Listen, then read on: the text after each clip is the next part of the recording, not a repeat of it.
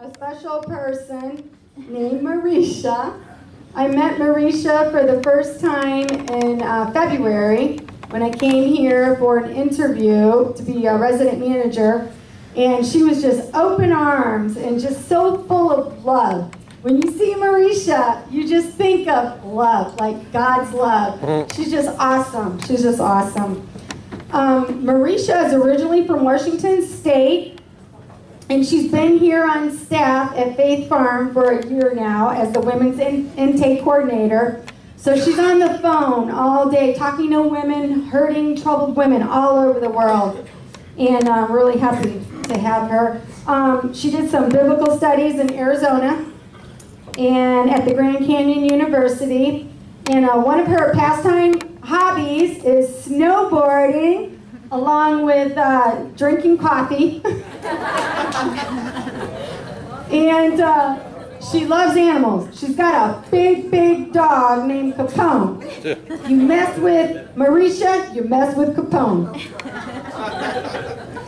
Anyway, please help me give Maresha a big, warm welcome. I'm really excited to share my message. It is something God's been putting on my heart, like really, really heavily this past year since I've worked here, and that's loving people, like even people that are like a little bit harder to love, like loving equally. And so my message is called Receiving Love and Becoming It. My scripture is 1 John 4:19. We love because he first loved us. And it was awesome writing the sermon too, because this is something God's been putting on my heart. But writing the sermon, I want to encourage everybody to do it, because it just takes it even deeper into who you are too. And I want to thank Pastor for letting me be up here today and doing the ministers class and pouring into us, and I'm really enjoying it, and so thank you for that. But I would like to pray first and talk to my Father. Our Father. God, I just thank you so much for what you've done in my life and what you're doing in the lives here, God. I just pray, Lord, that you clear my mind of anything that's mine, and all my words, that it just flow from you, God. I don't want any of this to be from me, just from you, God. And just take us deeper into your heart, Lord. Your love is just what changes everything, God. So we just thank you for that you do give freely. You don't give your love in pieces, that you just lavish it on us all the time. Lord, and help us to see that and understand it even more tonight. In Jesus' name, amen. So I remember when I first started my relationship with the Lord. I was raised in church and went to Christian school for a while as a kid, and then fell away. So I knew God stuff, but not the relationship part. And so I remember though when that relationship part was happening, and I was in jail, go figure, and just really at a just lost and broken place. I was in and out. I can't even count how many times I was in jail, and I was just hurting so bad, and I didn't want to do this anymore. I was sick of it. I was sick of who I was. I just hated myself so much, and God is just so there for the brokenhearted. And so I'll never forget. Oh yeah, so one of my first things was, okay, I want to change. That always has to be the first thing. We have to want to change. And I was like, God, what do I do? And so my first choice was I could either hang out with the people that were, glorifying the drugs still, or I could hang out with the women that were seeking the Lord, and they looked a little more happy. So I went and chilled with those guys. And I'll never forget my friend Siobhan. She was this redhead, tatted up girl with this Bible in her arm all the time. And she said to me, she's like, do you know we're supposed to love God more than our husbands, wives, and children? And this was like something, I was raised in church. I've heard that before. But God revealed it to me in such a revelation that tears just started flowing. And I was like, yeah, this is what I've been missing my whole entire life. This is what I need. I need God. And man, words are so powerful. I'm so thankful that and we're not in contact anymore. I don't even know where she is, but for that girl to share those words with me, it really spiraled me into a different place of my life. Words are so powerful. And okay, I need God. I need to love God. So, but what is love? I mean, at that time, love to me was, buy me drugs, buy me a drink. Like, that's what love to me meant back then. Give me money, whatever, And I knew that was wrong, so I had to really see what love was according to God. And then also, who's God? Like, I didn't know, we say, put your trust in God. Well, how do you do that when you don't know Him? And so the journey began. And I had the time while I was in there, so, might as well get into the Word. And so 1 Corinthians 13:4-8, the definition of love, here we go. Love is patient, kind, doesn't envy, it doesn't boast, it is not proud, it doesn't dishonor others, it is not self-seeking, it is not easily angered, it keeps no record of wrongs. Love does not delight in evil, but rejoices in truth. It always protects, always trusts, always hopes, always perseveres. Love never fails. Like, that's a lot. Like, when we say we love somebody, like, we have to look at all of that. Like, that's hardcore. John 15:13, there is no greater love than one to lay down one's life for their friends. Like, that's really hardcore. I've never done that. I don't know about you guys, but... and then Luke 6:27-28, but love your enemies. Do good to those who hate you. Bless those who curse you. And pray for those who mistreat you. Ouch. Like, this is God saying this, not me. Like, so don't get mad at me. Like, this is God's stuff here. Luke 6:32, if you love those who love you, what benefit is that to you? Even the heathen do that. Big deal. Like, we're called to a higher standard. And then Matthew 22:37-39, Jesus replies, love the Lord your God with all your heart, with all your soul, and with all your mind. This is the first and greatest commandment, and the second is like it. Love your neighbor as yourself. Is Raj here? Oh, he needed it. Yeah, so Raj, we've got to tell him he needs to love his neighbor. That's me. The next question. Little hater. This next question, he says I'm his little sister that he never wanted. God's still working on him. We'll pray for him. The next question, who is God? And how do I get to know Him? Like with any relationship, with a person that you're trying to get to know, you have to spend time with that person. Spending time like in the Word and getting to know God, like that was huge for me. I mean, I knew so when I went to a 12-month faith-based recovery program. Actually, it was like 13 months for me. I was special. And so I was like, I have the time, I might as well, I want to know what's in here. I want to know who God is. So I started from the beginning and started in Genesis, went all the way through to Revelation. And it just blew me away, in the Old Testament, who God was and His just unending grace that just, every time we kept turning away, that He would just be right there scooping us back up. And it also gave me a really healthy fear for the Lord, too. And the more I've spent time with God, the more I understand Him and know His voice when He speaks to me. Building a relationship with Him is kind of hilarious sometimes. Some of the stuff He's just like, His ways really are higher than our ways. So when I was in jail, I had a really awesome cellie for a really long time. Praise the Lord, because that can be really hard. But like a week before I was getting released, I got switched with this other girl. And I was really going through it.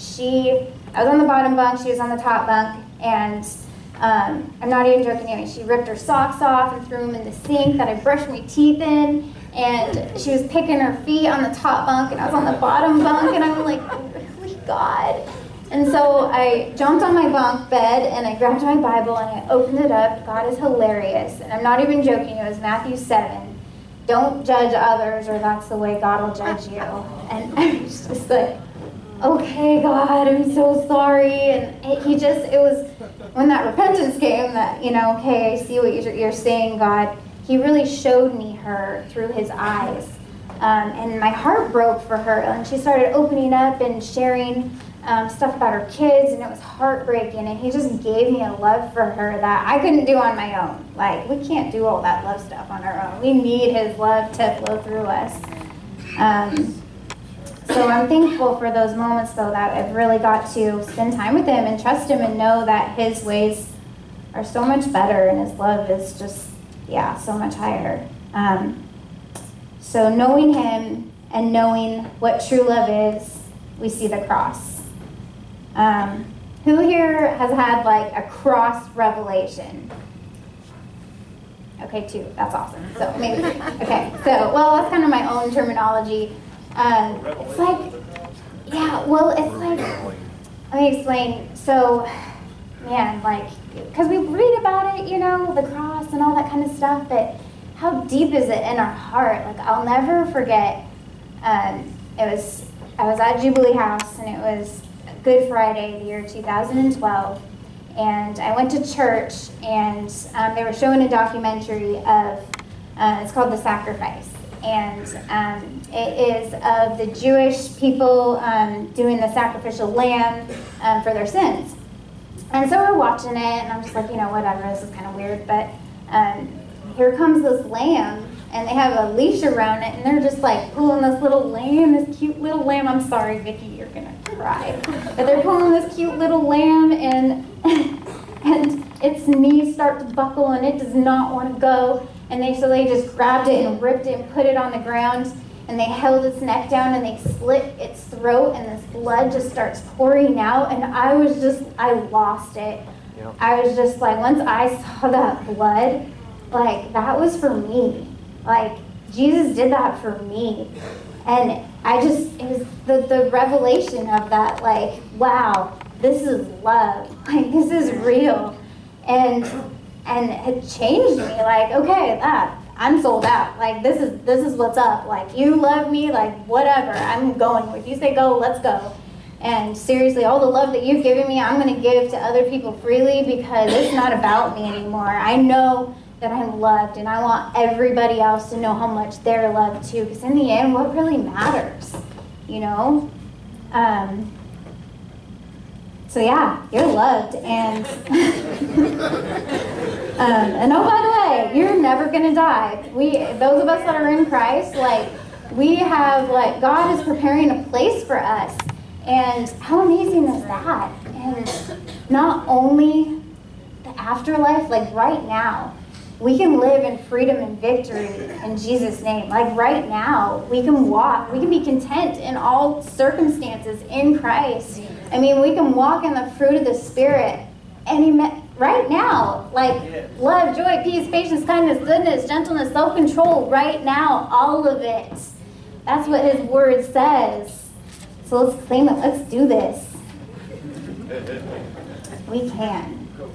His love has been a journey. Like, she was saying, I'm from Washington State. God moved me from Washington to Idaho, from Idaho to Arizona, from Arizona to Florida here, and it's fun. Like, life with God is fun. Like, I remember I could never imagine life without drugs and alcohol. Like, I thought it would be so boring, but it's not. Like, life is truly, like, this is what's up. Like, life with him is awesome. And, like, if you really do, like, I have my moments, I miss my family. My family is basically the farthest you can go, unless if they were in Alaska. But, I miss them so, so much. But Jesus is seriously worth it all. And wherever he wants you to go, just go, because there's seriously no greater cause than the cause of Christ. 1 Corinthians 13, 1 through 3.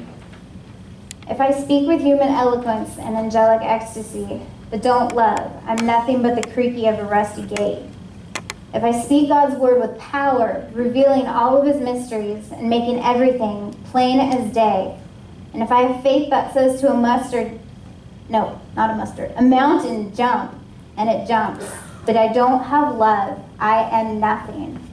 If I give everything I own to the poor and even go to the stake to be burned as a martyr, but I don't love, I've gotten nowhere. So no matter what I say, what I believe, and what I do, I'm bankrupt without love.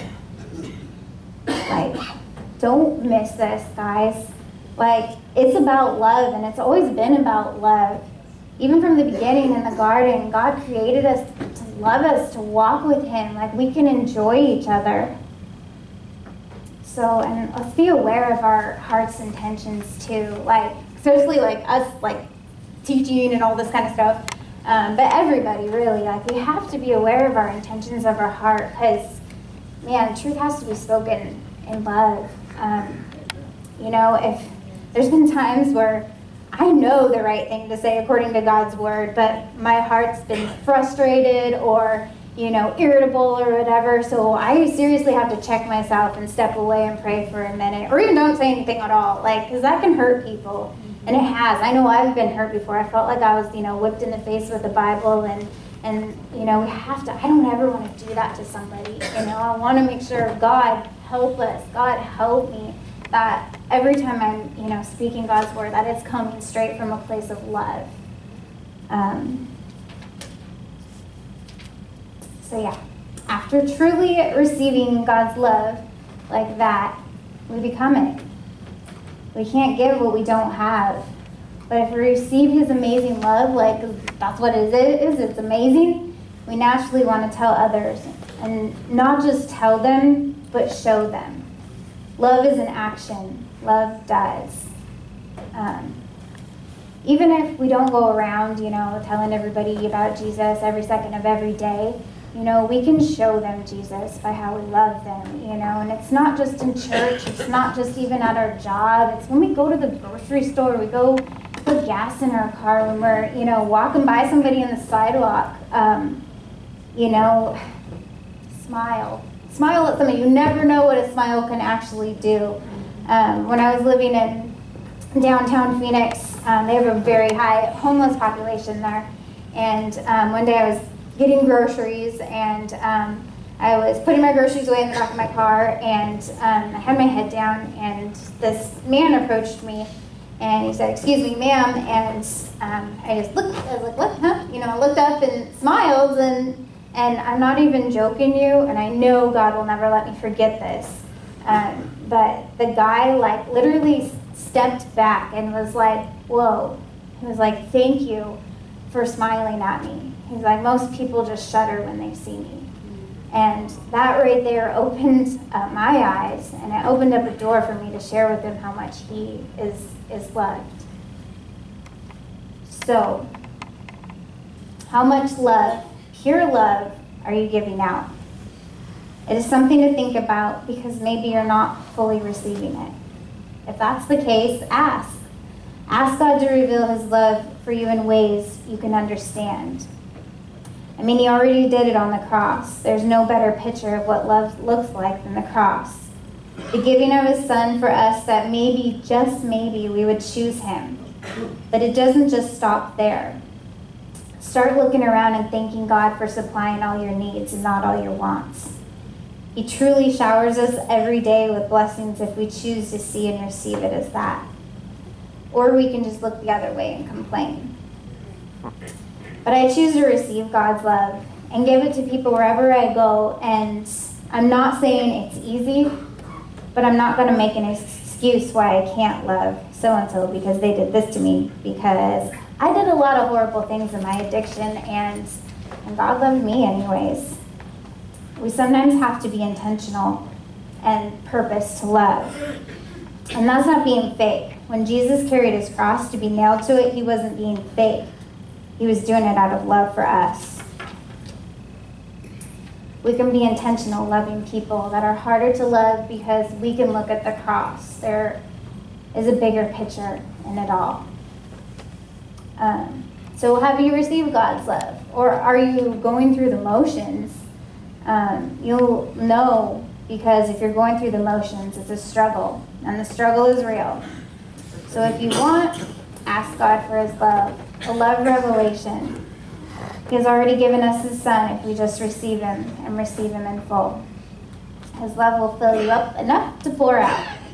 And my prayer for you guys is Ephesians 3:16 through 19. It's actually Paul's prayer, but I'm going to steal it for you guys tonight. I pray that from his glorious, unlimited resources, he will empower you with inner strength through his Spirit. Then Christ will make his home in your hearts as you trust in him. Your roots will grow down into God's love and keep you strong. And may you have the power to understand, as all God's people should, how wide, how long, how high, and how deep his love is. May you experience the love of Christ through it as though it is too great to understand fully. Then you will be made complete with all the fullness of life and power that comes from God. So that song, Gravity, that we played tonight, I think about that, and like you said, like what really matters in the end? You know, we're not promised tomorrow. So if you can just like imagine being called up right now, and you know, you look down and you just pass the clouds, the stars, outer space, and you're just there with God. Like what really matters in that moment? And I know for me, I want to know him. You know, when I'm there, like, we know each other. You know, I don't want it to be weird. Like, we know each other. We hang out, like, all the time. Like, we're together all the time. I'm not scared of him. He's my God. He's my Father. He's my Lord. He's my life. He's the lover of my soul. He's all of that to me. And then also looking down, like, if we were up there looking down and you could never go back, what would your wish be?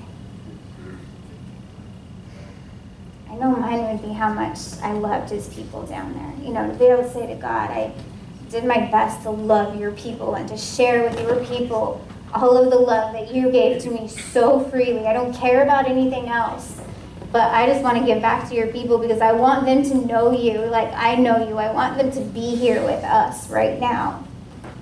You know, what really matters in the end. So, anyways, that's what I got. I love you guys.